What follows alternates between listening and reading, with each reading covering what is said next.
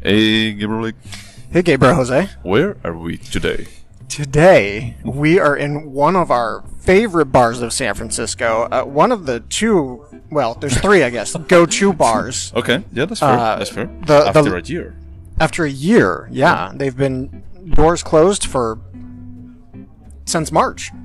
Well, yeah, they had like, I don't know, you remember, like that time when they soft reopened? They had like a speakeasy, but only on the patio. It wasn't indoors.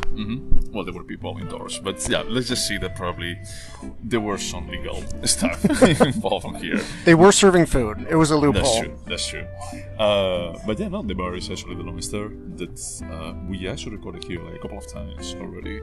And the thing is, what it was.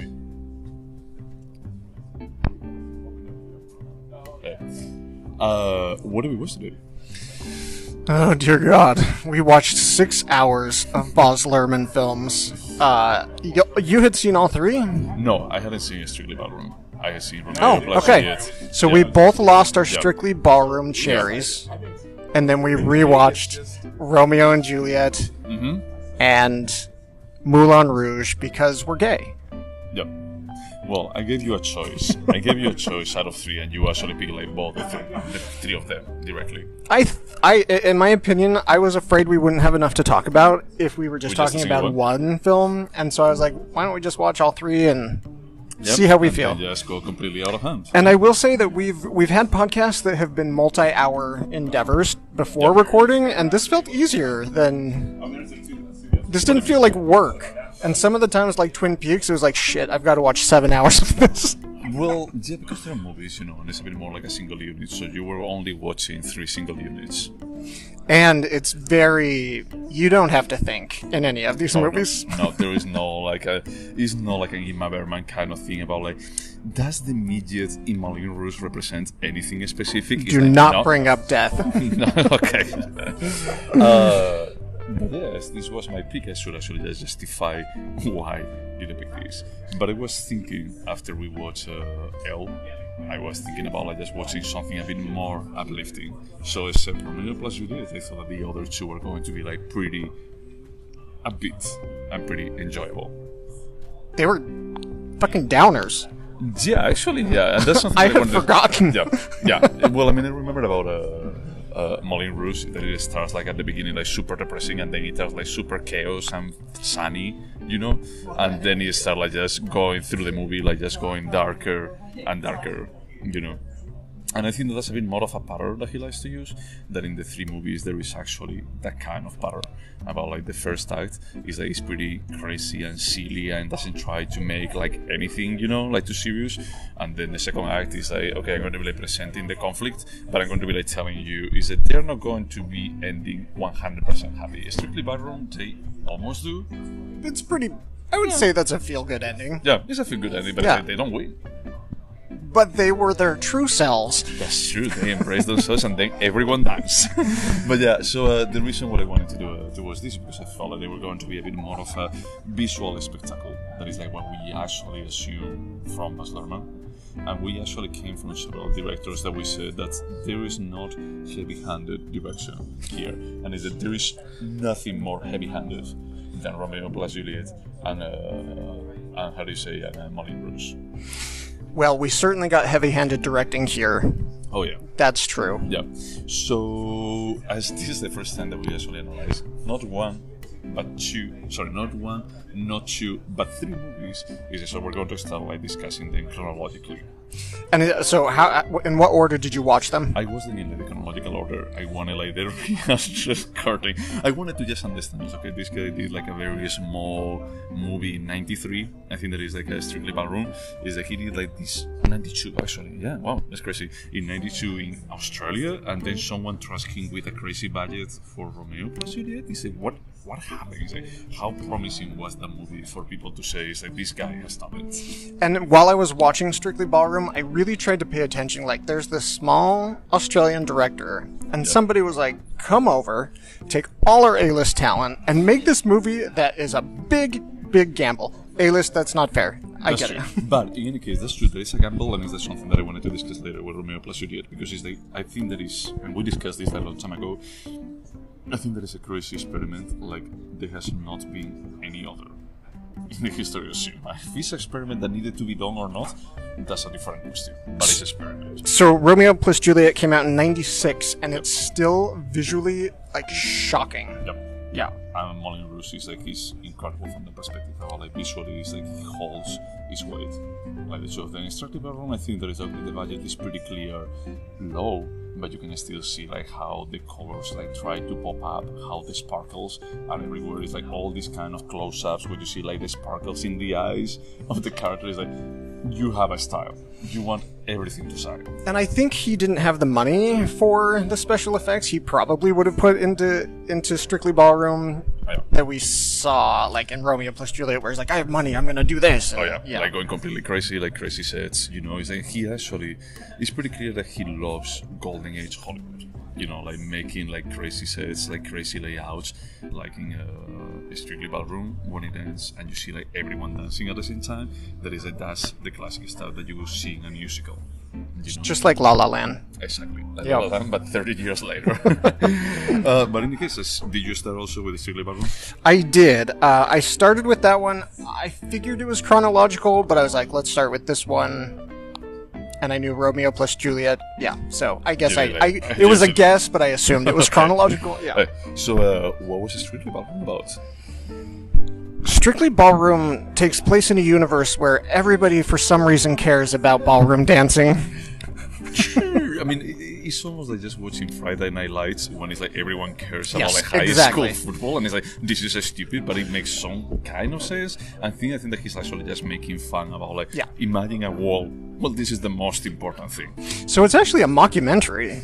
It starts it, but then it just gives up on that. Yeah. It's like, I feel like we were surprised because there was a rare like this is Spinal Tap that I think that is like the modern mockumentary, you know, from '89 or something like that, from the director of Best in Show, Michael Guest, I think that is his name, and it's like Best in Show is from 1999, and it's like this is like pretty close to the beginning when they're interviewing everyone.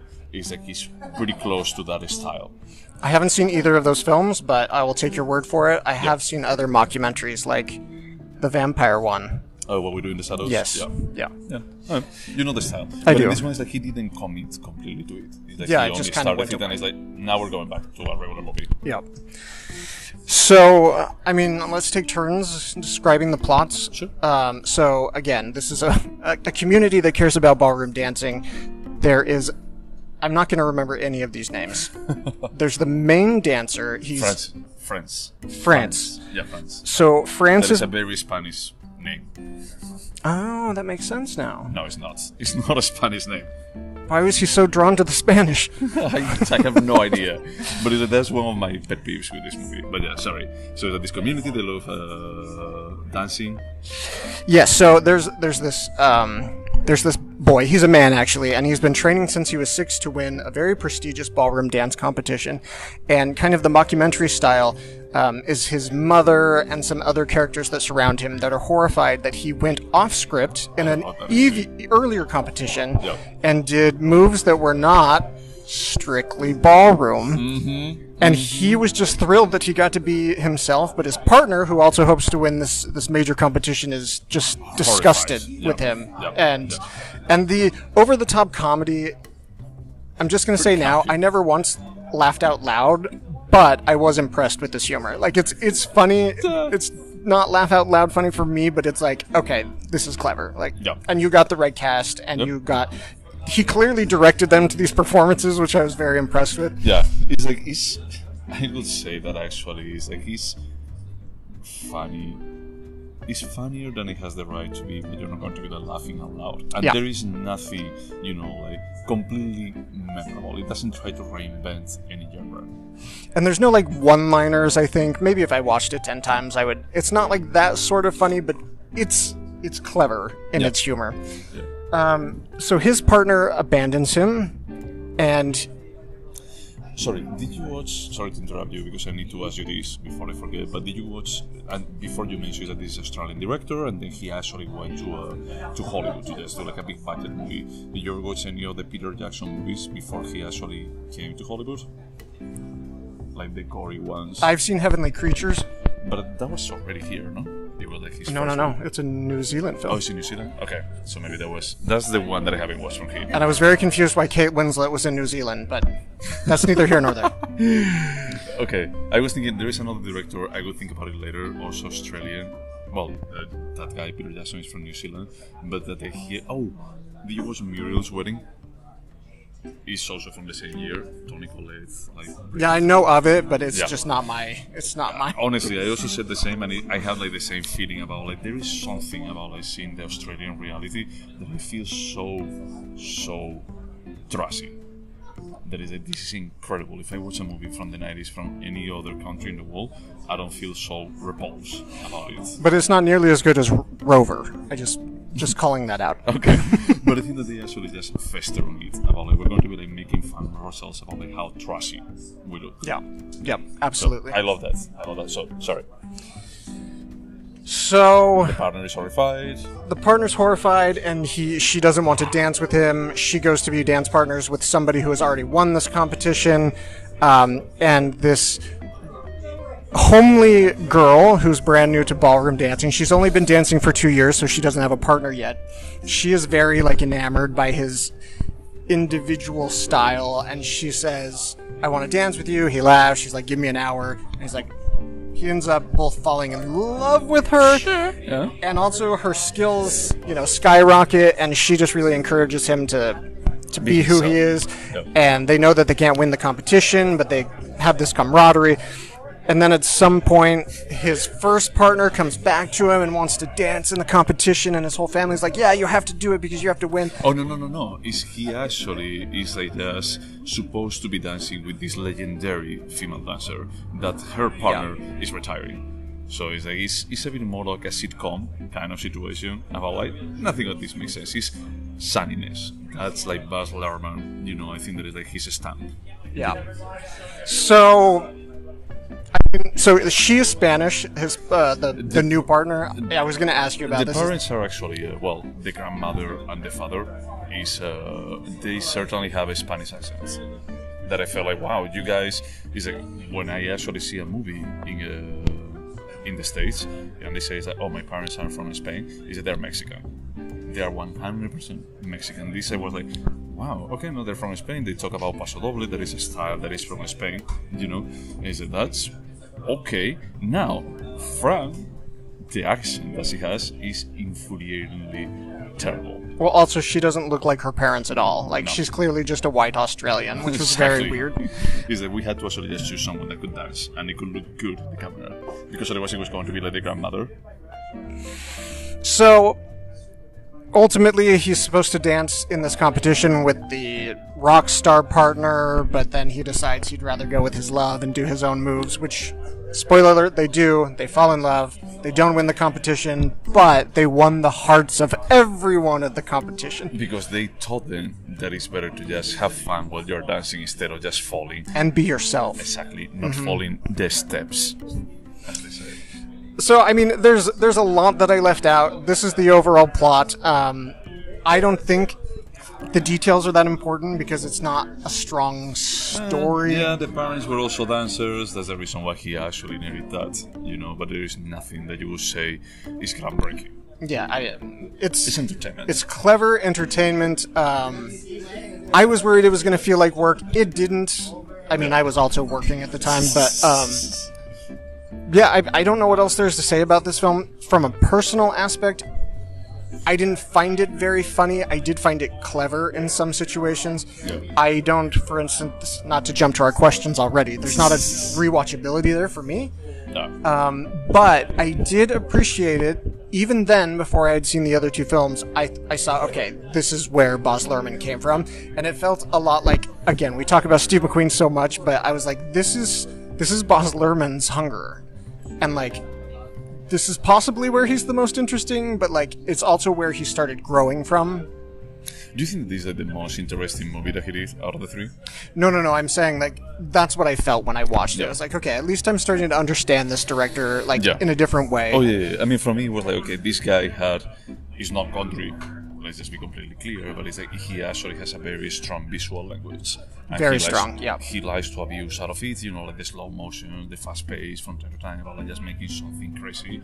Is like he knows how to use this. He almost feels like just a very classic director.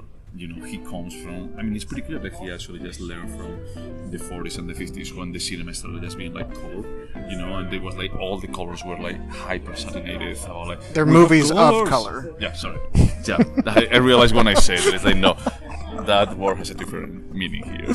And I really like him, but I mean, I like it. As you said, it's enjoyable to watch. You don't have to pay like too much attention, but at the same time, it's like I had a good time.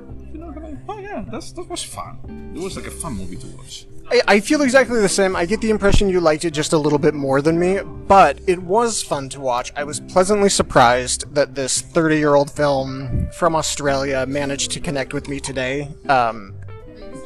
Ultimately, I don't think it's a significant film, except that it's the first of the Bahz Luhrmann films. Yeah, and also there are a couple of scenes that I really like, and I would say that they're like just connecting with the rest of the other films of the trilogy. That is when they are dancing in front of the Coca-Cola sign. I love that scene. That they're dancing in front of the Coca-Cola sign. It's like, you got it. And it's like there is always a Coca-Cola-like sign in each one of the movies. You realize. Oh, interesting. I didn't pay attention. Yeah, in the second one is also like a white words, in a diagonal and red, like background. And on the third one is actually the L'amour one that is in red in front of the building. And then Moulin Rouge. Moulin Rouge. Yeah. Should we go over the questions? As we have like 3 movies to cover, and it looks like we are more or less in agreement. It doesn't look like a very deep movie for just saying what else.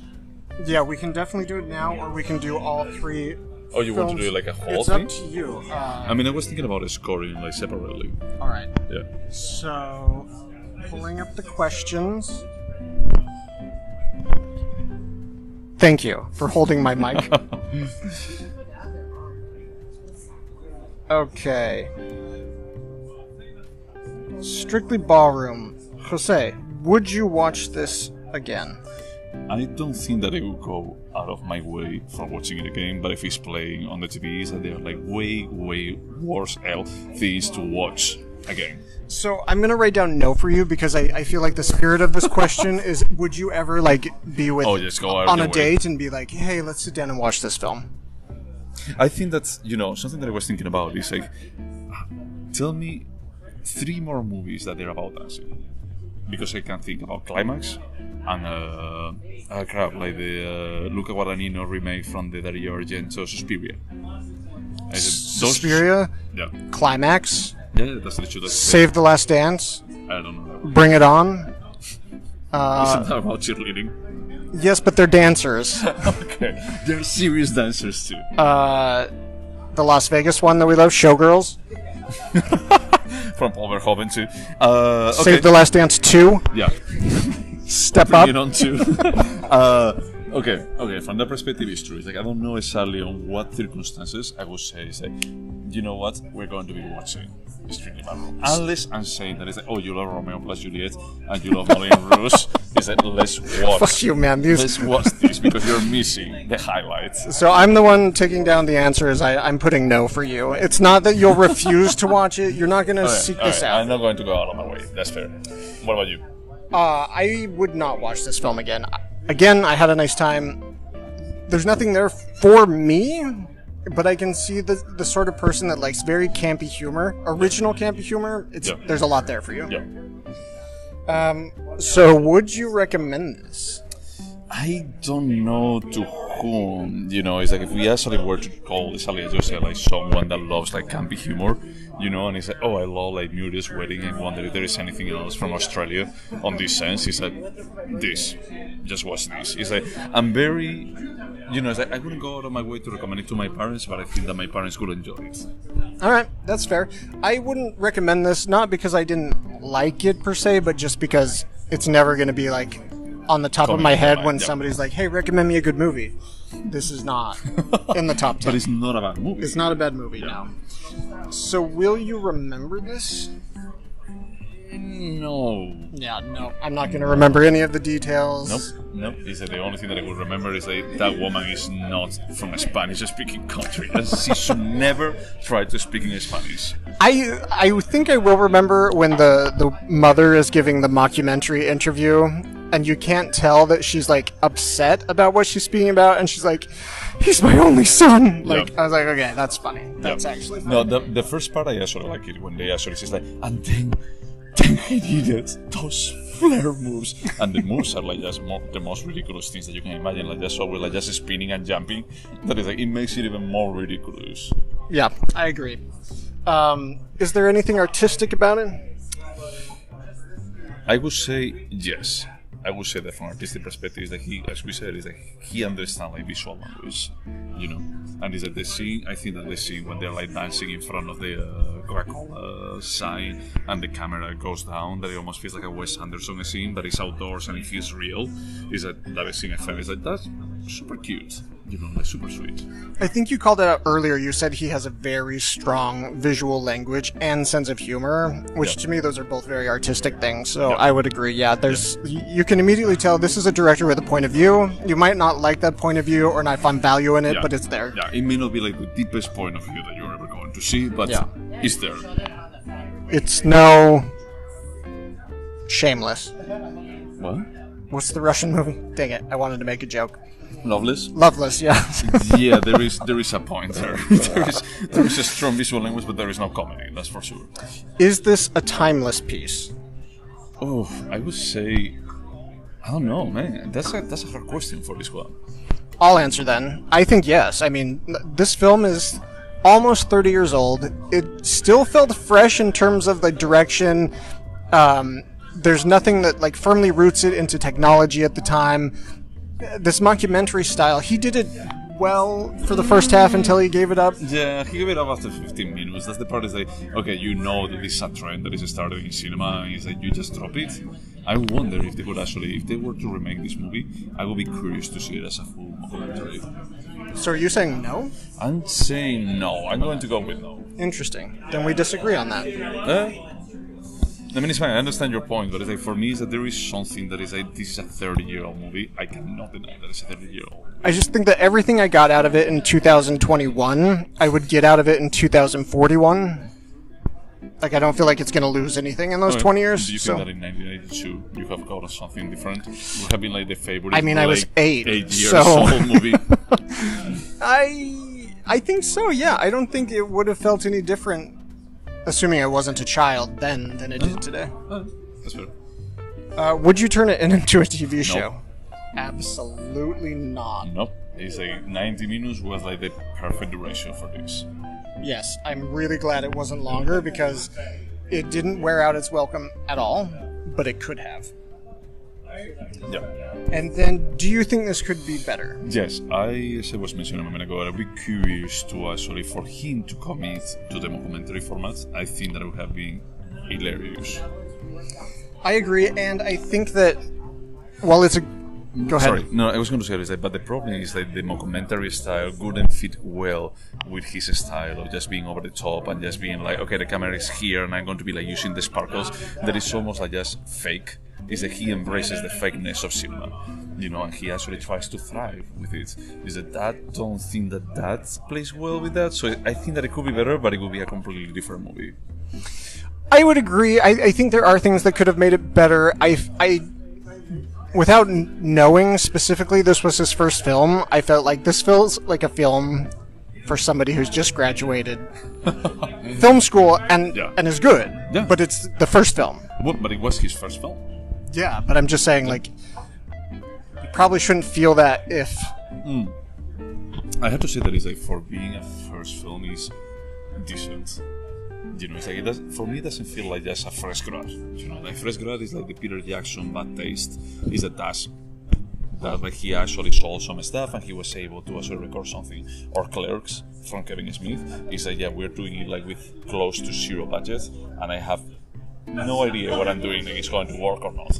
I think that this guy knew that this was going to work. That's a very good, like, analogous film is Clerks. Like, Yep. no budget, but clearly, like, finely developed sense of humor and visual style. Yeah. Do you like Clerks, actually? I don't, but I can appreciate it. Okay. But that type of humor is just not my cup of tea. Gotcha.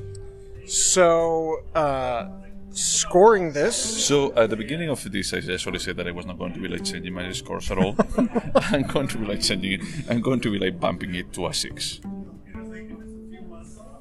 From the perspective that is that initially it was going to be like lower than this, but it's like honestly when I think about it, I had a good time watching it. It's like I'm going to remember it's like no, but if I ever like just sit down and it's like playing on the TV, it's like maybe I will just watch it again. It's going to be like sunny, it's going to be silly, it's going to be like just random, but it's enjoyable. It's like more than L was last week. So when Jose said that score, I raised my eyebrow because I thought there's no way I was going to score this higher than you, and I have. I scored it a 6.5. It was already in the spreadsheet. Wow. Okay. And I know I say this every podcast, but like a 5 is perfectly mediocre. Yep. This is a few steps above mediocre. It's not good, which is 7.5, but there were some fun things about it. I think that I told you this, but it's like usually we have like a how do you say like a denomination for different scores in Spanish. So 5 is aprobado, that is that you are approved. Is that you're approved for whatever you're doing. A 6 is actually is that it's good. It's good. It's just slightly above, you know, like what it is. Then 7 and 8 is notable. Okay. You know? Yeah. And it's like 9 and 10 is like they call it sobresaliente, I don't know, it's like above. Exceptional. Exceptional. Yeah. Exceptional. So that's why I remind everyone, like, this is how I'm scoring. 5 is the movie that you will never remember. 7.5, good. Oh, so 7 is still like, Yeah. No, Yeah. no, that's fair. That's fair. For me, it's like, this is good. You know, it's a solid good. And I would agree with that. I think Yeah. our scores are different, but essentially we agree. Yeah. Okay, so second one, Romeo plus Juliet. As this is like a 3-movie endeavor, I guess that I actually should summarize this. Yeah, go ahead. Yeah. So Shakespeare, Romeo plus Juliet, done, bam, next one. No, but basically it's like the story of the Montesco and the Capulets. The movie stars. This is probably the only movie that I ever watched that starts with a trailer of its own movie. It's a news broadcast. It's a news broadcast, Yeah. but actually they just display like scenes that they're going to be like happening during the movie. Which is cool. It's cool, but it's like I just sort of thought, hey, am I watching like a trailer for the movie, or it's like the movie itself? You know, it's cool. It's an interesting like artistic exercise, and I think that the movie is full of those. You know, about like just trying to push a bit. You know, not really pushing the boundary, but a bit more of a. Can I get away with this? Is this going to work, or is this going to be like super tacky? And I think that, well, I'm not going to go into that and summarize it. So basically, it's the story of the Montagues, yeah, Montagues and Capulets, and how Romeo, that is from the Montagues, falls in love with Juliet, that is the only daughter of the Capulets. So they fall in love without knowing who they are, and they get married the following day. Basically, because they are really, really, really in love. Let's also remember that they're 15. Yeah, and actually the actress is 17. Leonardo DiCaprio is 22 or 23. That is So before you keep going, I do want to call out that this is the exact dialogue from William Shakespeare's play, but in a hyper modern, Yeah, it's almost like a. Did you used to watch Futurama? Yeah. You know that they make jokes about like LA being a post-apocalyptic place. Is that it feels like that? It feels like, okay, this is like a beach area. It's like it's Verona, but it's not Verona because Verona doesn't have a beach, and it's like everything feels like what the 90s could think that a very dystopian world would look like. It's still like the 90s. Everything is the 90s, you know, but it feels like just driven by guns and the lights. Everything's super colorful, and also at the same time like a bit dilapidated. It felt a little bit like Rio, in my opinion, where like the wealth gap is so intense. So like when they're hanging out in downtown Verona, it's like super grungy and dirty, and but of course at the homes of the rich families, it's very luxurious. So do I. Yeah, and that's one of the things that I always find hilarious. This is the second time that I watched this movie, and I find hilarious that they mention about daggers, swords, long swords, and it's like depending on the size of the weapon, of the physical weapon, of the wide weapon, is that they use like different guns, and they actually the camera shows it's like, hey, this is a gun, a small gun, this is a dagger.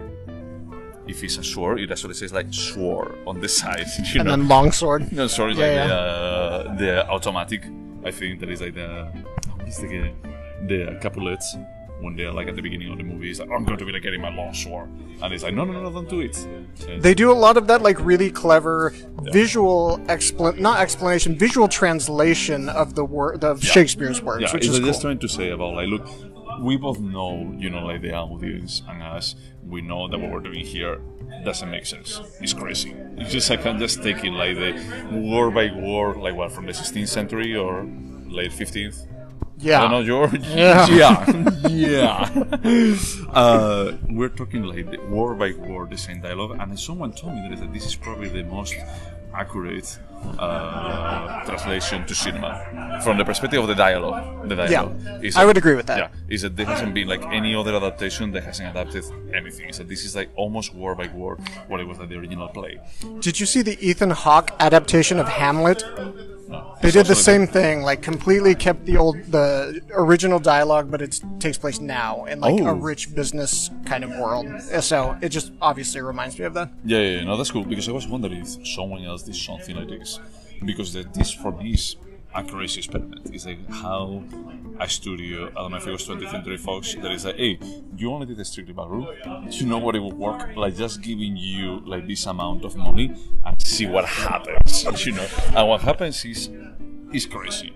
It's completely crazy. It's like we usually just discuss is that everything happens as you expect, is that they meet up in the party, you know, then they actually get a split, they through the nurse, they actually just talk with each other, and they get married like 24 hours later. And then they have to just pull apart because the cousin of Juliet kills Mercutio, that is Harold. Which I had completely forgotten about from the actual play. I can't believe I forgot that. I remember that. Is it Harold Perrineau? I think that it is. And then Romeo just forgets. He's like, no, we don't want to be violent. It's like, and he actually goes into a rampage and kills the cousin. And then he has to run away. And then we know like the tragedy that is like where the star-crossed lovers expression comes from. That is like they just basically commit suicide, both of them. Well, I mean, Juliet doesn't commit suicide. Well, she does. She wasn't the plan, though. Yeah. But it's like I have to say, the only thing that I'm going to say about this is that I fucking hate the last scene when Romeo goes to see like Juliet that is supposed to be dead, and it's like Juliet is starting to just waking up. And it is like, come on, I remember this from the last time that I watched it. I fucking hate that you're like just toying with my emotions. We all know what is going to happen. But that's what Shakespeare did. I mean, it's not Bahz Luhrmann's fault. This is Shakespeare's fault. True, it's more theatrical this way. Yeah. You know. It's like, oh, these 15-year-old kids got secret married, had sex, and now they're killing themselves. Yeah, that's true. That's what you get.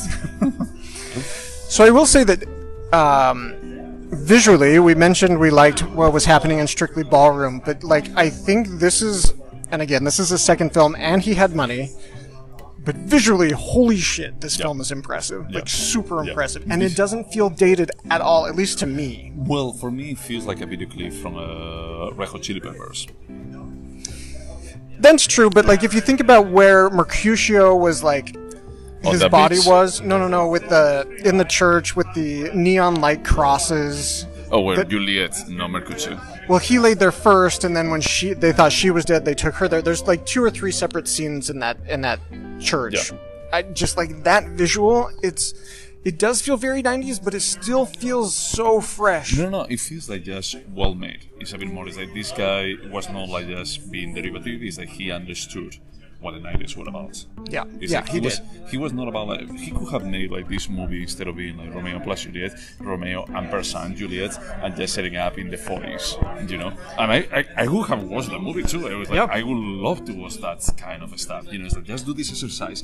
I think that actually that you know like some bands like Wizard, for example.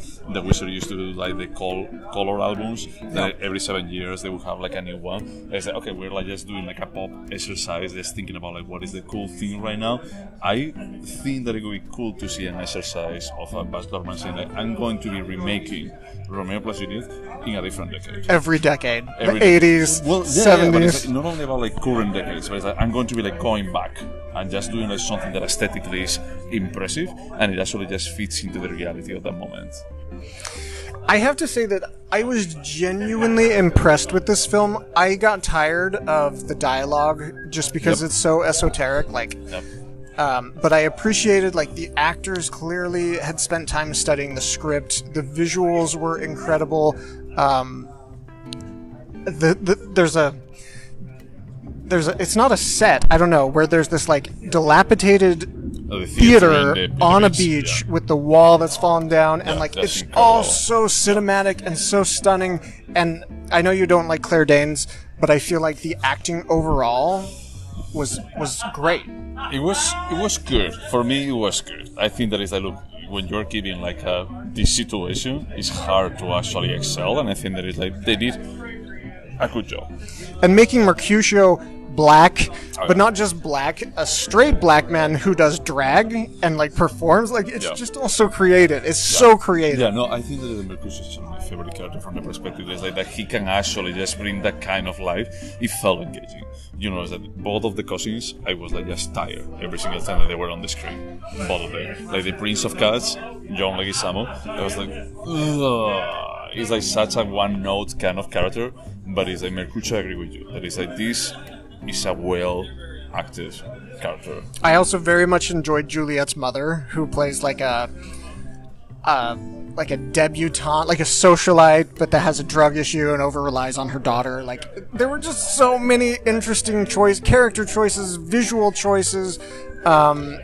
I thought a lot about Tom Tykwer and Run Lola Run.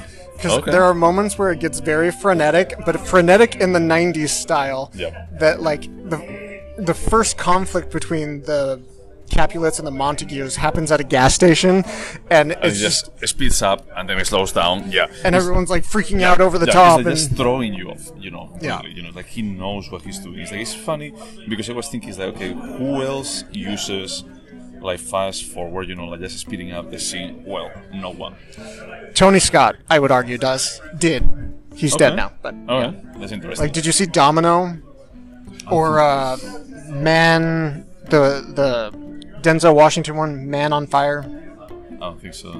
Domino, think that I might have watched it, but slow motion. There are like many directors like Zack Snyder that have used of that. The crap out of that is like this is dramatic, so I'm going to be using the crap out of this. And Bahz Luhrmann also abuses out of this, but it's just combining like both things in the same movie and just knowing when to use them. I felt it's like okay, you know the basics of this. You're not using it in a very sophisticated way, but it's like it's hard to use fast camera.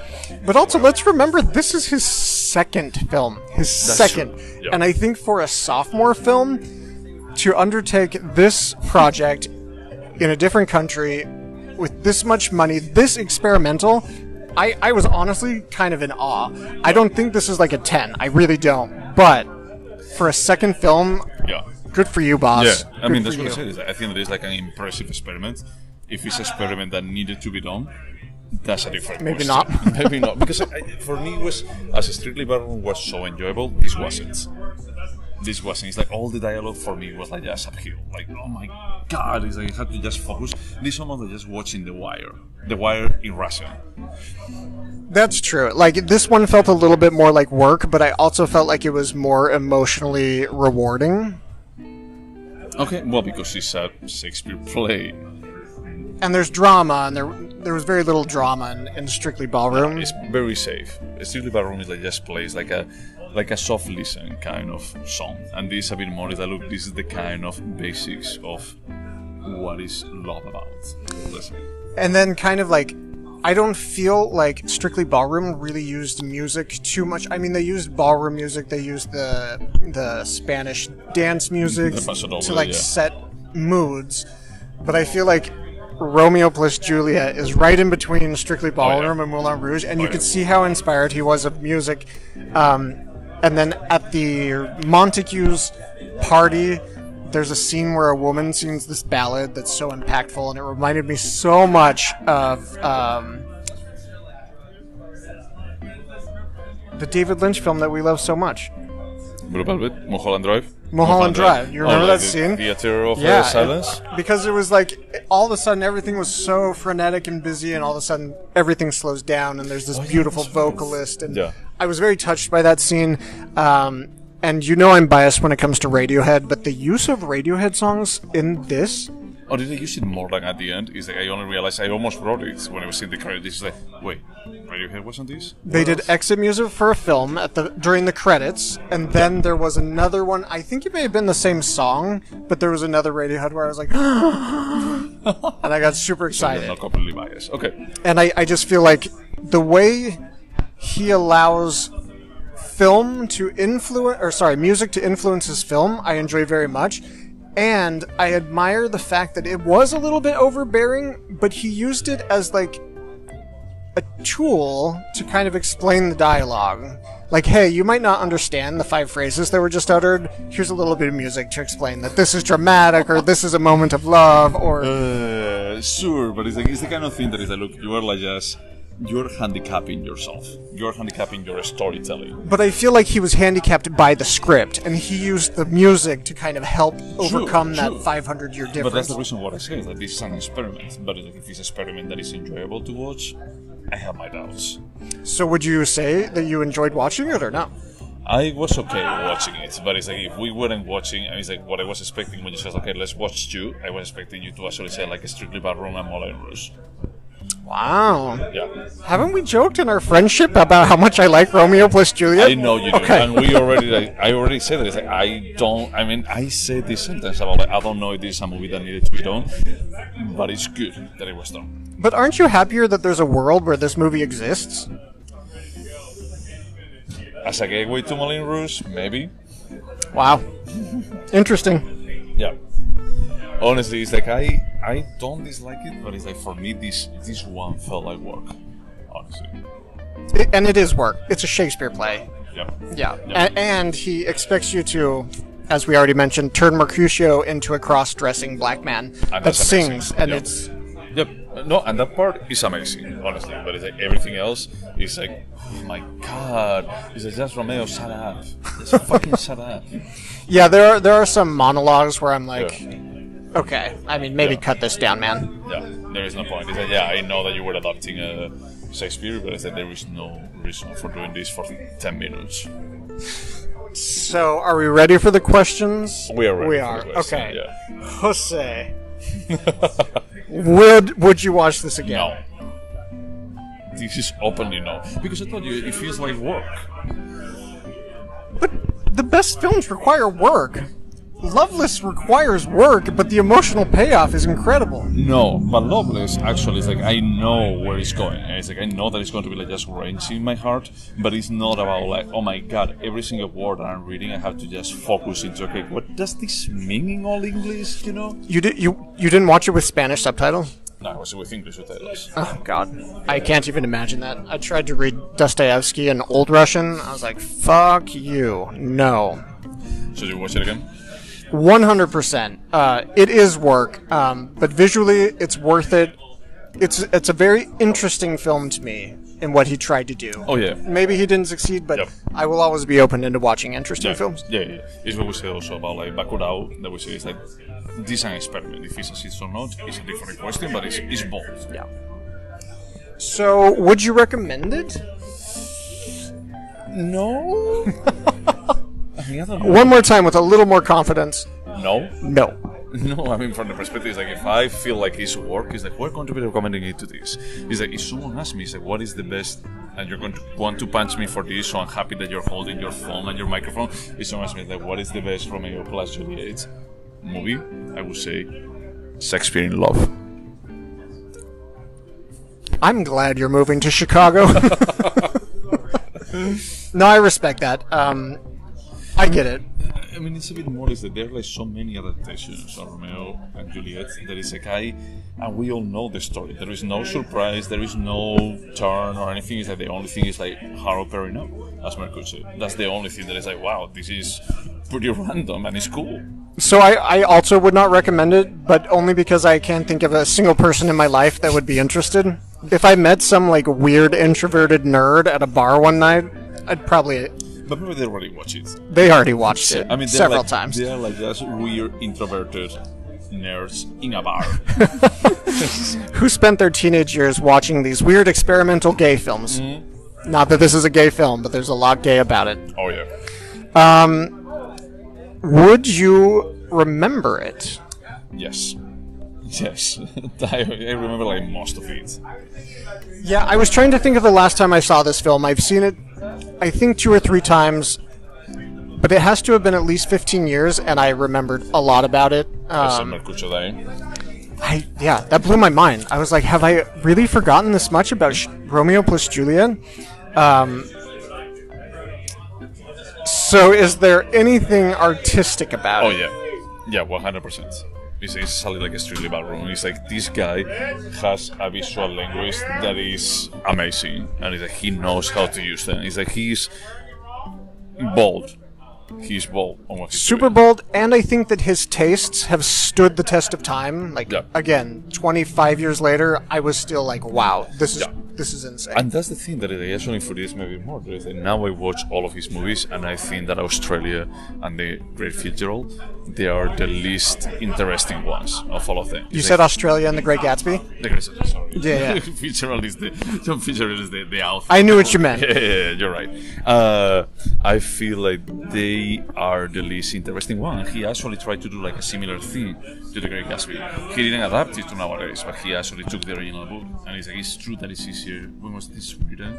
In the 30s? 20s or 30s? Yeah, because it was like the dry law. So it's like he took the story and he set it up on that time, and he made his sparkles kind of thing. And it's like, I think that is this is less interesting than if you were like to just do Romeo plus Juliet and you set it up in Verona in the 15th century. So that wouldn't have been interesting at all.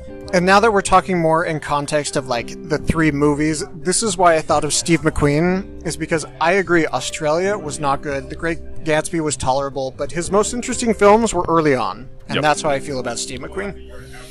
That's true. That's true. And yeah, they don't have like too many more films. No, they both, I think, have 5. Only 5? There's Hunger, Shame. Yeah, 12 Years a Slave, Widows. Oh, so just 4. It's only 4. It's like Steve McQueen is even like less prolific, but it has been active less time than Bahz Luhrmann. Bahz Luhrmann for just being active for 30 freaking years. And only having 5 years. Films. Yeah, he only has 5 films. It's crazy. He does have an untitled Elvis Presley project coming out next year.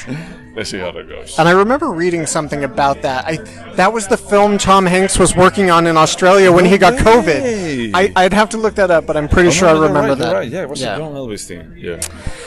Is it a timeless piece? Yes and no. This is like so freaking hard to actually answer from the perspective that is I love, and I think that I brought you about this. I find hilarious the joke when they show like the security guards when he falls into the swimming pool, and they are like reading the time leap.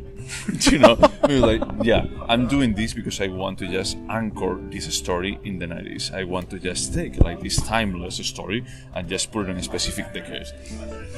And yeah, this is a complicated question to answer because the words are 500 years old. The style is very 90s, but I would say that this is a timeless piece. Like, this is going to be as interesting in 30 years as it was to us. No, from that perspective, yeah, I agree with you. That is what it is. Yeah. Would you turn it into a TV show? Nope. Yeah, absolutely not. I mean, this was long enough. Yeah, 2 hours. Yeah, 2 hours. And do you think this movie could have been better? Honestly, I'm not completely sure. IDK? Is that what you want? IDK? IDK, yeah, I don't know. Yeah, just go with IDK. I think that it's like I don't know what could have changed here. Yeah, to be honest, whether or not this experiment was a success, I wouldn't change a thing about it. Like, let's just let this be a relic of 1995, and it's like a time capsule of like Shakespeare and Bahz Luhrmann and the 90s and the filmmaking in the 90s. So I would say no. Yeah. Okay, so now I'm super curious about your score. Okay, I'm going to. I have been like just bumping everything, you know. It's like my score was going to be like lower, but my score is going to be a 7 because I think that it's super fucking bold that this happened. This is still like something that when I think about it, when I was watching, like, who the fuck trusts this guy? After just watching Strictly Ballroom, is like, who trusts this guy for sort of doing this? With like a large budget. Yeah, like a large budget and doing something so wrong that like, who is going to fucking enjoy this? And there was a lot of top talent from the 90s. Like, maybe not top talent, but like A-list celebrities. Claire Danes was huge then. Leonardo DiCaprio had just blown up. And there's a ton of character actors. How did he actually blow up before this? Because I thought that this was the first movie that I saw from him that is like, oh yeah, he's Leonardo DiCaprio. He's from Romeo Juliet. Maybe this is the film that blew him up. I could be mistaken. When was The Beach? That was after this. Damn it. All right. Yeah, that was definitely after this. But he definitely had already become a big deal from that sitcom he was on with the Seavers. Family Matters? Yeah. It's not Family Matters, but it's one of those. The other one, like, just, these are white. Yeah, White Family. White Family. With Kirk Cameron. That's the one. Yep. So my score is a 7.5. This one doesn't surprise me at all that I liked it more than you. Again, according to my own rating scale, this is a good film. Yep. It's not great. It's good. So I'm happy you actually scored it that high. I didn't expect it, and well, because I told you that this is not a movie that I would ever watch again deliberately, but it's I still think that cinema benefits from having this movie. You asked me this earlier. It's like, do you think that it's better? It's like, it is, because it's like, who the fuck is going to be like, doing this with this budget? It's like, this is a remnant of a different time when Hollywood was willing to experiment with the stuff that is like, this makes no sense. This movie could not have existed, or would not be made today. It wouldn't. But it would have made in any other time either. Just think, do you think that in the 50s or 60s they would have done that? Adapting? No, they would actually have used like the large sets, Hollywood, Golden Age aesthetic. And now that you mentioned the Ethan Hawke Hamlet was also in the 90s, with like Glenn Close. That was the time the world was open to this. Yep. Exactly. We were discussing about like Fight Club. It's like Hollywood was not afraid of experimenting in the 90s. Yeah. And it's like it just went away. It's like this is a once in a lifetime opportunity, and Bahz Luhrmann did the most out of it. And from that perspective, it's like, bravo. That's amazing. Good for you. So you gave Strictly Ballroom a 6, this a 7. Yep. And now the gayest movie of all time. That's true. But what about if we take like a small break? Yeah, let's do that. Alright. So, we will be back in a second. So, we are back after a small break. And we are going to discuss the final of the 3 films we watched by Bahz Luhrmann. The Red Curtain Trilogy. Do you find any satisfactory explanation why this is a trilogy? I mean, so I haven't thought about the answer to that question, but I definitely feel like these 3 films are more closely connected than Australia and The Great Gatsby. You can see the progression of the importance of music, the campiness. He doesn't do any camp with the other 2 movies at all. Huh. No, Australia, I remember they had like a bit of camp at the beginning. It's a bit more like adventure, like action-adventure camp, like Indiana Jones. But there is a bit of it at the beginning, and then it turns like more serious. And then it's like more of a drama. Yeah. And you can see his evolution, even in these 3 films, from like pure camp to camp with drama to Moulin Rouge, which is basically camp with love and tragedy. Yeah, he likes the melodrama. I would say that it's a bit more like melodramatic, all of the movies. You know? Because also the relationship of Fran with her family is also a melodrama.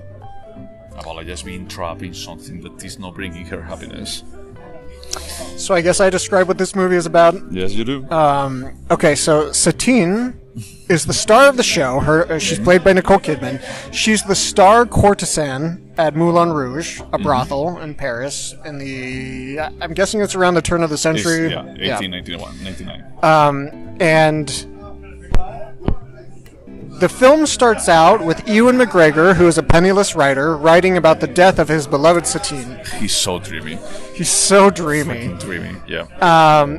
So we find out the end of the film in the opening. I think it's the opening scene. Yep. And then it goes into the story of how they got there. And so it turns out that Satine is meant to be married off to a duke who wants, obviously, to fuck her.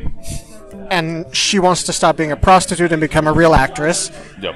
But unfortunately, right at this time, she meets Ewan McGregor and falls in love with him in an instant, much like Romeo plus Juliet. Yep. It's basically the span of one song.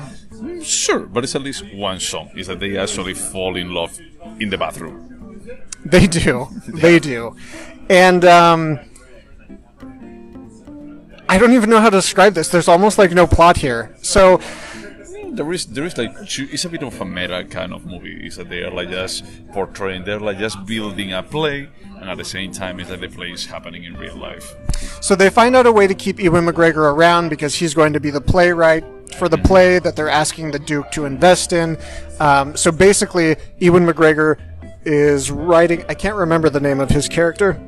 Christian. He's basically writing their love story happening in real time into the play so that they can continue to have secret coded messages and sing songs to each other. Doesn't it sound like a bit like country? It does, without the vision. Well, I mean, I think that is like his Gondry always goes like a bit more, I don't know if sophisticated is the word, but I was deeper maybe, you know, he goes a bit more like homemade, you know. Yeah. You know, like a bit more like this. It's like this is the kind of stuff that you could do with a lot of fantasy and a lot of spare time at your house.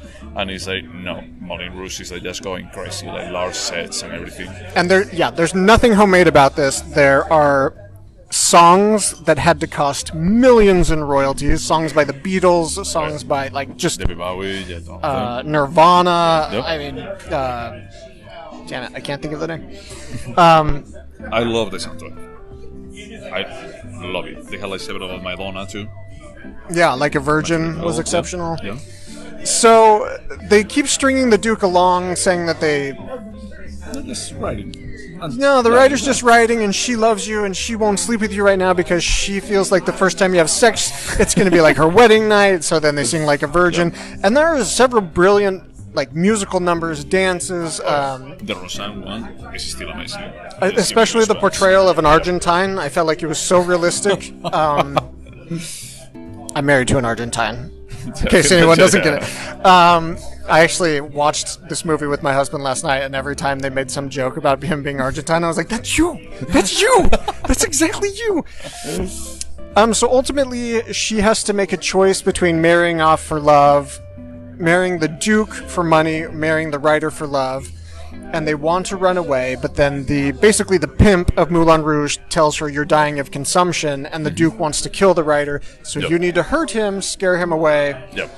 And then there's the opening night of the play, spectacular, and of course she ends up with the writer in this very dramatic kind of finale, which I'm not describing it very well, but it's super intense. Like, there's no way you can describe what happens, but it's very dramatic, really very over visually, the top. Yeah. very over the top.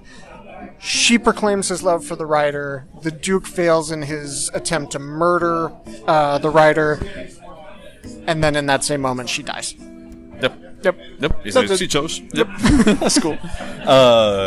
I had to say that this is a visual orgy for your eyes. It's incredible.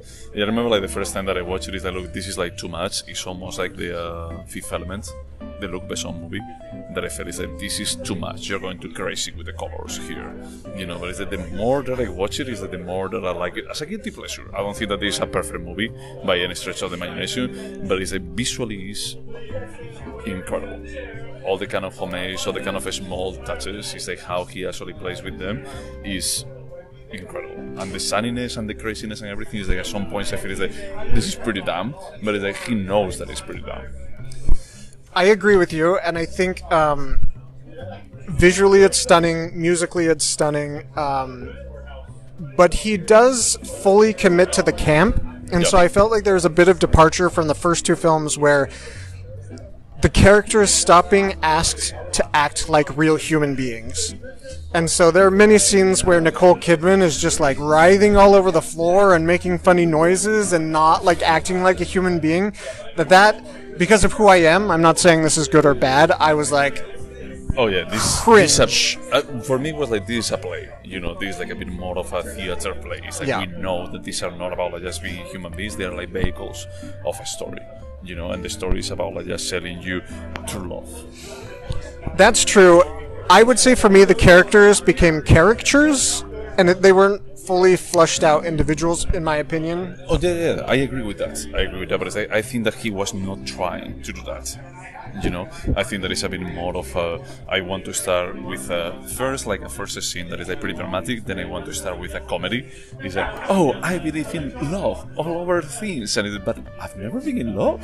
It's like, that almost feels like the Gwyneth Paltrow movie about like, I've never been kissed. No, that was Drew Barrymore. Oh, it's Drew Barrymore, that's true. It's not, yeah. I know my bad 90s rom-coms, okay, don't worry. Sorry, yeah. But it's like, it starts with that, and it's like he actually makes the transition. It's like, okay, now here comes the drama. This is a melodrama. It's like he actually looks at the musicals, the Roseanne number. I love it because it feels like a 40s and 50s musical, 100%. It does, and they fully commit to it. It's not like 1 foot in reality and 1 foot in camp. It's like both feet in camp. Yep. But I will, so that's not my scene, but I will say that in the emotional arc of this show, I got kicked in the gut at the very end. I knew it was coming, and I was super upset, and as stupidly cheesy as this seems, I was like, all I need is love. All I need is my husband. That's it. So I was a little bit ashamed because I went to bed so early last night that I woke up at 6 a.m. and I didn't have to work for 3 hours, so I was like, I'm going to finish Moulin Rouge before work. Okay. And then I cried and texted my husband that I loved him. Oh, that's adorable. So I mentioned this to say that I didn't enjoy the characters becoming less fully evolved, but he did that without sacrificing any of the emotional impact. I would actually say that for me it's the other way around, is that they start like caricatures and they start like being more full-fledged as the movie progresses. You know, they start at the beginning about like just sunny characters because the scene when they're on the elephant and they're like just selling the Duke, like what the show is going to be, is that's like the sunniest thing that I ever saw in any movie. I don't disagree with you, but there's a scene where the Duke comes into Satine's room and Ewan McGregor is hiding there, and so she does this series of ridiculous, like, thrashing around on the floor and making funny noises, and I was like, this is... No, it's just too much for me. It was too much camp, but I do see what you say, and the only reason I was able to feel an emotional impact or punch to the gut was because I did believe in these characters, and I was invested in their journey. Yeah. I do want to believe in love. I do want to believe in love, and I hate that about myself because I'm very pessimistic. Yeah. I don't like anybody or anything except my husband and Jose. So. Okay, I was going to say that. I feel a bit offended. Yeah, for me, it's like I usually don't like comedy. We discussed this a couple of podcasts ago, and it's like this is a comedy that is like, I don't know if there is any point that I laugh out loud, but I have a smile on my face for half of the movie. There were a couple of jokes, and unfortunately, they were by John Leguizamo. I can never pronounce his name, which annoyed me because I felt like he was the worst character. Like that scene where they like crawl up the elephant and it's not realistic at all. For some reason, that really ticked me off. I love that scene, but it's once again because I love when cinema embraces its fakeness. You know, it's like that's the reason why I like Wes Anderson. Is like he's the the perfect example of this. About like I know that cinema is about entertainment. I know that the cinema is not about like just displaying reality. So let me ask you, which film did you enjoy more, the Grand Budapest Hotel or the Royal Tenenbaums? The problem that I have with the Grand Budapest Hotel is that it's 3 hours. That is like, man, there is a limit to actually, like what you can do. For me, Moonrise Kingdom, Life Aquatic, And then probably the Grand Budapest Hotel. You know, the Royal Tenenbaums, there are a couple of scenes that I find hilarious. You know, like when the manservant, like just stabs, like the father of the family. Like I find that scene hilarious. So if we look at his body of work on a spectrum, where at one end is Bottle Rocket, and then like the Royal Tenenbaums, and all the way at the other end is Isle of Dogs and the Grand Budapest Hotel. Yeah. What I like to consume is definitely closer to the Royal Tenenbaums. So less sophisticated, less about like, everything is about like the shape. No, more about like the characters being real, fleshed out human beings. That's how I see it. Maybe that's not reality. Yeah. Well, I mean, I think that this is a bit more of a characters are like just vehicles. And it's like, you like it or hate it, but there's what they are. And I found it very interesting that this had as little character development as Romeo and Juliet the play. It's what I was going to say. Yeah. Like, actually, it feels like it's exactly like Romeo plus Juliet. Romeo plus Juliet is that the characters are just vehicles of star-crossed lovers. Yeah. They don't try to be like just perfect. They don't develop like Romeo's past or his interest or his relationship with his father. Yeah. And that's why I enjoyed watching these three films in chronological order, because you could see him evolve. Just going towards the direction. And you could see like him experimenting and maybe not liking something he did in Romeo Juliet and liking something he did and amplifying it to Moulin Rouge. Yeah. And his like full embrace of music, which I think, besides Dancer in the Dark, this is probably my favorite use of music in a film. Yeah. No, I don't disagree with that. It's like I'm still like impressed. There are a couple of songs that they just give me like the goosebumps. That is like when they actually start like just playing it, it's like I just start like just humming them. You know, it's like for example like the Spectacular when they open the act, like that Indian song. That is like, God. It's like, wow, okay, that's amazing. Like the kind of build up that you have done to this point and how it actually plays out on the screen aesthetically. And also, I felt like their play about the Maharaji and the young courtesan could have been super racist, and it wasn't in the slightest. They used genuine Indian music. It was super respectful, and I thought he's a little bit of a visionary in like respecting the work of other artists, respecting all like Nirvana, like. Nothing sound like just I'm mocking this. I mean, there were a couple of songs that I was like, okay, probably didn't have this in mind when they created it, but it's still fitting. He used the work of others to enhance his work, and I feel like that's all he did was enhance his visual language, his visual style. I was very impressed. Very impressed. When is the last time you watched Moulin Rouge? For me, it was like probably like 5 or 6 years ago. I mean, I used to watch it when I was in college, like every single time that I was drunk. That is like, okay, I can acknowledge to myself that I like this now that I'm drunk. But for a very long time, I was like, this is bullshit. And I got to a point, it was almost like just coming to terms that you are gay. It was almost like the same thing for coming to terms that I do like Moulin Rouge. I don't think you've ever said that to me. I can tell you that. I think that is when I realized is like probably just after I finished college and I had like a CD or a DVD, you know, with the movie, and I fell asleep watching it like completely drunk, and it played like 3 times in a loop. So I woke up like multiple times during the night, you know, and I was and you're just like, moment. Oh, there's a nice scene. Exactly, and it's like sleeping again. Yeah, I mean, there's something inside me that wants to reject this film. From one perspective, well, there's the camp. That's a personal choice, a personal taste. But then there's also, like, an entire generation of people learned about a heart-shaped box by Nirvana from this film, and that upsets me to an extent, but I cannot be upset at the way Bahz Luhrmann used this music. It's remarkable. If he actually achieved that some people knew about Nirvana, I think that it was like a novel goal. What is the name of the fucking Phil Collins band? The Police. The Police did Roxanne, right? It was probably... Yeah, it's the Police. That's what I've been trying to think of this entire podcast. Yeah. And I definitely learned some... I was introduced to music that I hadn't been introduced to, and I was like... And I will say that every piece of music is good. He has good taste. I don't know if he was responsible for picking out all the music, but... The guy clearly has taste. He can do whatever he wants. Whether or not it's to my taste, it varies, but I will...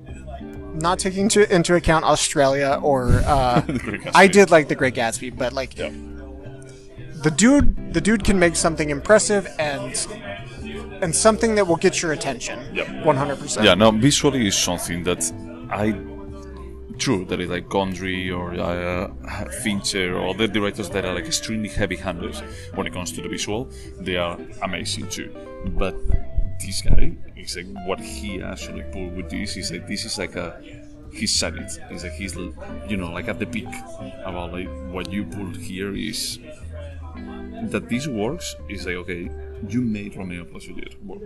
That is like it's weird. It's fucking weird, but that you made this work. That is just something that should make my eyes bleed. And it's interesting because if you were to come up to me and be like, "Are you a Bahz Luhrmann fan?" the answer would be no. Which is interesting because if you ask me, would you watch anything Bahz Luhrmann puts out? The answer is yes. It doesn't matter. So I think I am a fan, and there's some like cognitive dissonance that is like refuses to allow me to embrace because it doesn't feel elevated. It does not feel elevated. Yeah, it feels easy, quote unquote. But still, even if it actually feels easy, it's fucking hard to pull something like this or Romeo plus Juliet. And the cohesion of each of the three films, they're like entirely separate universes, but they also make sense together. It's crazy. Yeah, and I think that it's like that's the reason what it was like when I went to watch Australia. I was like just having such a high hopes, and I felt so like you're dead to me. And then when I went to watch The Great Gatsby, it's like, did you really need more than 2 hours for telling this? He said, no, you didn't. Who was the main female lead? Was it Mia Wasikowska? I don't remember. On The Great Gatsby, I don't remember. All right. Well, overall, I was genuinely impressed with my reaction to this film. I thought it was going to feel like a guilty pleasure. It did not. It felt like this is a good movie. Yeah. But it's like, I don't know, why do we feel like a guilty pleasure about this movie? Why? I think for the reasons I said. It's super campy. Campy is typically not great. Okay. And you and I both love music more than I would say the average person. So, like, the aberration of the way, like a heart-shaped box is used, you're like, this isn't supposed to be used in a love story in Paris in the 1930s. Like, but it works. Is that the lyrics? He's so smart. He actually analyzed the lyrics and he actually says like, actually, this works. Is that they actually use one of my favorite songs, Goreki by Lamb, and they only sing like 3 sentences. Nicole Kidman is like, if I could die at this very moment. Oh, yeah. And it's like, there are only like 3 sentences. And I was like, holy shit, I have forgotten this because it fits so well into this. It's like, he actually just analyzed, like, okay, what is cool on music right now? And it doesn't have to be mainstream. Because Madonna, is mainstream, but Lamb?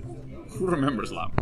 Yeah, I would agree with you and say that, like, he used original songs from multiple genres, but none of it ever felt like it was a stretch. Like, he just wanted to use the song by The Police. Like, it fit in so well with the script. And I actually don't... Did he write that alone? No, it was a collaboration. I don't know exactly how they split. Do you know that the only song that is original to this is Come What May? Wow. Yeah, and Come What May didn't actually participate for the Oscars because it was originally written for Romeo plus Juliet, but they cut it at the end. Wow, I had no idea. Yeah, I heard about it the other day. Like, I knew that Come What May was like the only original one, and I like that song. It's like, I think that Nicole Kidman, and going on record here, I think that she's super talented when it comes to singing. To acting, she's good, but in singing, when you actually put her against Ewan McGregor, that is like he's classically trained and he used to do like musicals. Is that there's a difference. Don't you feel like there was a lot of auto-tune, like a lot of auto-tune with Nicole Kidman? Yeah. And with Ewan, no? With Ewan there was a bit, but it's like with Nicole Kidman there was like pretty clear. It's like they were like just, okay, we need like a higher pitch. Let's just go. Raise it up, yeah. Just a tiny bit. Almost like with the kids on Strictly Ballroom when they go into the sound room and they try to just play with the controls. They know. Well, again, I don't know what more to say about this film, but I was impressed, and these are his first 3 films, and I saw, personally, a major progression between each one. And even when it wasn't to my style, I was like, okay, this isn't like my favorite film, but this is good, and it's more than, as we said, a guilty pleasure, but it's even more than just entertainment. There's a lot of quality here. Yeah, no, I agree. So, over the questions? Yes, we should. So, Jose. Ask me. Hit me with your best question. Would you watch this again? Yes. Yes, I would definitely watch this again. It's like this is one I love musicals, and it's like this is one of my favorite ones. You do love musicals. I do. You do. I would absolutely watch it again, and I felt that way before watching it this time, but now that I actually watched it, I was like, yeah, I'm going to watch this movie again. It may not be for like a year, but I'm going to watch this movie. Would you recommend it? Yes. Yeah, I would definitely recommend it.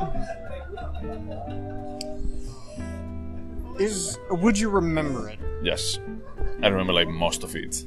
Yeah, there was almost nothing I forgot. I forgot about the Duke wanting to kill him, like that little plot. Oh no, I remember like at the end, like with the gun about like, no, she's mine, and then he gets like punched and the gun like just flies into the blue. It's like so aesthetically amazing, you know. It feels like some kind of a Méliès homage in so many scenes. Yeah, I can see that. Yeah, that is like, okay, you know, it's like, okay, what was France around, you know, like Paris around the 1900s exactly? It's like, okay, it was about this kind of experimental kind of thing, and you do the same. It's like, it's such a homage, such a smart homage, that everything actually just falls into place. And I asked you when the last time you saw it was, because I don't think I've seen this since, I would guess, around 2006-07. I watched it like 5 years ago or so. I think that Did you tell me? Because we were friends at that point. Maybe I didn't. Maybe I felt a bit the same. But no, I think that I went to Amoeba in The Hague and I bought a copy of it. Oh, wow. Yeah, I have like the original, like the DVD. So up until maybe 2 years ago, I had maybe 300 DVDs, and I made a choice at the time that I'm going to keep 30 of these around, and I'm going to give the rest to Out of the Closet. Yeah. One of the ones I gave to Out of the Closet was Romeo plus Juliet. Oh, okay. I was really surprised. In my mind, I liked that film enough to keep it. Is there anything artistic about this?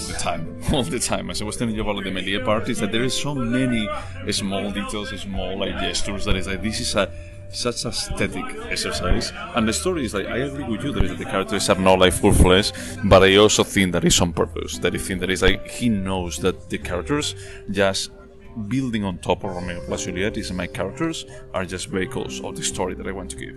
I think that is also like super smart.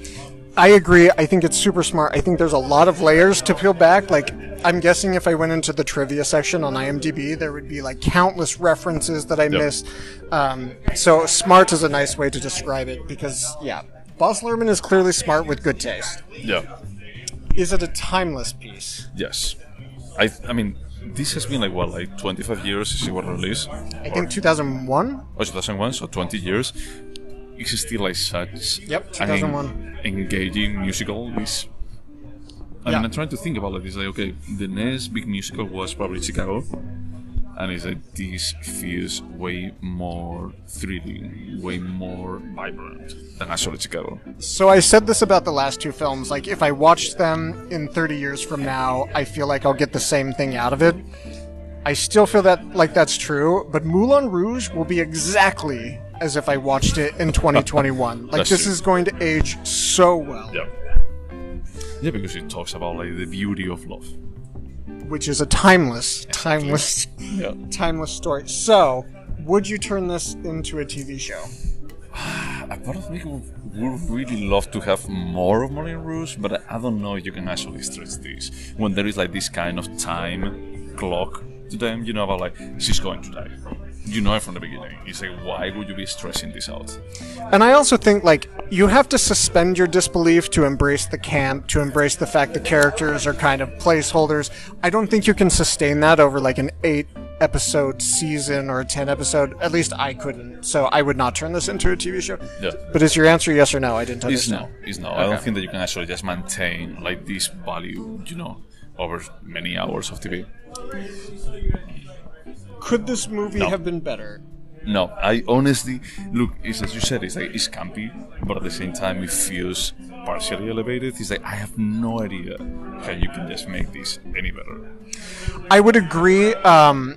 In the same way that I wouldn't change anything about Romeo plus Juliet because it's so unique and it's an experiment. I feel that same way about Moulin Rouge. I feel like it succeeded more, but I would never tell, like, Bahz, you know, if you had really just developed Nicole Kidman's childhood, like, we could have gone, no, this is a great film. Yeah, it doesn't matter. It's not the point of the movie. Exactly. Yeah, the point of the movie is about like love being like everything. So we're going to score it, and honestly, I had a score picked out. I don't know if I want Go to with the increase score. it. You're going to be scoring this one first. I scored the two other ones first. So I'm going to go. Originally, my score was 8. I'm going to bump it up to an 8.5 based on this discussion. Yeah. My score originally was also going to be 8. It was going to be like 6, 7, and 8. But it's like, honestly, I like this movie like way more than I should. You know, and it's that that actually means that the movie is good. You know, the movie is like just an amazing piece. It may feel like just tacky, it may feel like just... Didn't we watch a movie that originally... Oh, Eyes Wide Shut. It's like originally was felt like this is completely dumb. You know, it's only because just putting like an orgy in there. And it's like now when we sort of look it in perspective, it's like it's not only about the aesthetics or the orgy, it's that there is like significantly more to it. I don't think that this movie has significantly more to it, but it's like what it tries to do is like it shows like such a strong direction from the perspective that I want to make a movie about love. And I'm going to be like making it in 1900 Paris. And I'm going to be using like modern music on it. It's like everything almost feels like you're not going to succeed on this. This is insane. And that he could actually pull this out is incredible. It's an interesting comparison to Eyes Wide Shut because Eyes Wide Shut also doesn't give us much in terms of character development, in terms of dialogue, but it's all about like a sense of mood and a style, and we both agree it succeeded remarkably. I would say the Moulin Rouge succeeds in that same way, but feels different because it's more lighthearted, campier, exactly, yeah. But also terribly tragic. I mean, it's terribly tragic, but at the same time, it's like it doesn't try to give such a deep message as Eyes Wide Shut does. Eyes Wide Shut goes like significantly beyond, and it succeeds. You know, this movie tries to. I think that it's bold to actually say, "Look, I'm going to be like making a movie about love." And yeah, you can be Gaspar Noé and just having like just basically porn playing on the screen. So would you call Eyes Wide Shut elevated? Yes. Would you call Moulin Rouge elevated? Let me answer while you think about it. I would not have said I felt like it was elevated until after this discussion, and now I think he really did achieve something that's above the usual stuff. It's above, but at the same time, it's almost like just doing. Imagine that you're going to be like doing a burger, and then you do the burger like amazingly well, but it's still a burger. It's like you have made like the best burger that it can be done, but it's still a burger. You can use like Wagyu beef or whatever, or Kobe beef. It's still a fucking burger. It doesn't change. It's that people are still going to be like just putting pickles on it and putting ketchup. Does it turn into something else? No, it's still a burger. And I had the feeling that this is still a musical. I think that Dancing in the Dark... Are you calling musicals burgers? I still think that, for example, Dancing in the Dark tries to break the mold more than this guy. More than Bahz Luhrmann here. I will say that Eyes Wide Shut makes you think. It makes you look for metaphors and analogies. Moulin Rouge doesn't do that, but the emotional impact, I would say, is equal to Eyes Wide Shut. Okay, no, that's fair. That's fair. I think that is actually, as you said, I love that that's a story about like you just texting your husband. I love it. I think that is a very heartfelt. It made me hate myself. I'm not this guy that cries at movies and sends his husband's message. I mean, I should. My couples therapist said I need to say I love you more, but it definitely impacted me. I was very impressed. No, that's cool. I mean, because that actually means that it works. It's like for me, it didn't make me like just want to test anyone or anything, but it felt like this is nice. I mean, it feels. I mean, I feel like just move with the scene that she actually chooses him, you know, and they just sing "Come What May" on the stage. You know, it feels like everything. It almost feels like a, how do you say, like just setting the stage up. And I love how smart the script is for actually just playing the same story twice. So it's almost like what it lacks in intellectualism. Compared to Eyes Wide Shut, it makes up for an emotional impact. Yeah. But I mean, it's like emotional impact is that we are humans. It's like we are actually watch Eyes Wide Shut. We can have also like a, how do you say, like emotional impact out of Eyes Wide Shut. There is nothing that tells us that we cannot have of that. It's like, well, this is elevated, so we cannot have emotional impact. It's like you can feel moved by that. But they play their cards so well that I felt this is better than I thought that he could do with the Strictly Ballroom. Is that he That's a good point. Yeah, he actually grew up like more and more. It's like you know your strengths, and now you actually learn how to use them. And that's the reason why I feel so disappointed about Australia.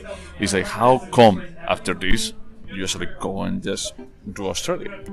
So we both watched the films chronologically. So there was Romeo plus Juliet in the middle, which I feel is like a perfect stepping stone between the two. But yeah, if you compare Strictly Ballroom to clearly a talented director, but then like Moulin Rouge, it's like, wow, the journey he went on between the three films. So you didn't actually give me a score.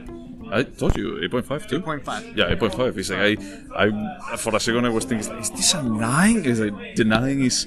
I don't know, for me it's a bit more of a, this is like if I were to do like a 100 movie list, I would go with this. And probably I would go with this, but towards the back. You know, but okay, I had to just think about a musical, Dancing in the Dark. I had to think another musical. Okay, Moulin Rouge. Not The Mermaid. No, not The Hunger. Yeah. No, not The Hunger. All right, so it's this interesting. actually closed the Red Curtain Trilogy. It does. So you gave us, I gave a 6.5, 7.5, and 8.5. You gave a 6, 7, and 8.5. This is not what I expected when we chose all three films at all. I'm pleasantly surprised at how much I enjoyed all three movies. Yeah, because I mean, if it was like a 6 and a 6.5, I think that we can agree that Strictly Ballroom felt like an enjoyable movie to watch. Like, I'm going to be like spending 90 minutes in front of the TV, and it's engaging. It's like, okay, yeah, I want to see their moves, I want to see like the stupidities that they do, I want to see like the kid saying like, but I want to dance, what is wrong with my dancing moves? I love those scenes. It's like, it's stupid, you know, it's like, it's nothing elevated, it's just fun. Well, great pick. I'm glad you chose Bahz Luhrmann, and I made us watch all three. I'm happy that you actually made us watch it, because it felt like this has been 6 hours in 2 days, and it has been probably one of the most enjoyable cinematic experience that I had in a while. Which just blows my mind, because I agree with you. This is so weird. Yeah. This shouldn't be this good, but it was. So, what are we going to be watching next? So, I'm going to give you two choices, because Memorial Day weekend is coming up. There's still a pandemic, so I picked one that's in theaters here called The Killing of Two Lovers. It has fantastic reviews. It's totally my type of film. Very dark, very sad. Happy people. Okay. But then I also want to give you the choice, and I'm not going to get the title correct exactly. I think it's Those Who Wish Me Dead. It's the new Angelina Jolie film that is both in theaters and on HBO Max. So just based on your schedule... What is the movie about? The second one, the one with Angelina Jolie? It's about Angelina Jolie. Hackers was honest to God, I don't know what the movie's about. It has like a 65% on Rotten Tomatoes. It's a murder mystery. It's something that I will enjoy, I know. But because artistically, yeah, of course. Artistically, The Killing of Two Lovers is going to be ahead of this. But again, it's Memorial Weekend. We're traveling, so whatever you have time for. Let's just try to watch The Killing of Two Lovers. All right, deal. Let's try that. Is that we may actually change. I will let you know. I will try to actually have like, I have someone visiting this weekend. I may actually just say, okay, let's just go watch. Is it your sister? No, it's not my sister. Okay. Thank you for asking. Thank you for your aunt, uncle. So let's just plan to The Killing of Two Lovers. Okay. And we may actually need to adjust. So you just tell me by Sunday at 10 a.m. what you pick. Yep, I will do that. Okay, so this was a super interesting exercise. We may need to just... I mean, can you think of any other trilogy that is like so lightweight at this? Honest to God, I would love to do the Golden Heart trilogy. Oh my God, that's not like hard. Oh, you said lighthearted? No, there's no lighthearted trilogy. There is another one. That was like the other one that was going to be like giving you as a choice. I may choose it in the future. That is actually the Simon Pegg and Nick Frost Song of the Dead, Hot Fuzz, and it was Okay. We may discuss it. All right. And to all of the audiences, like, thank you so much for putting up with us in the same duration of Strictly Ballroom. And anything else to say to them? Wash your hands. Okay, bye.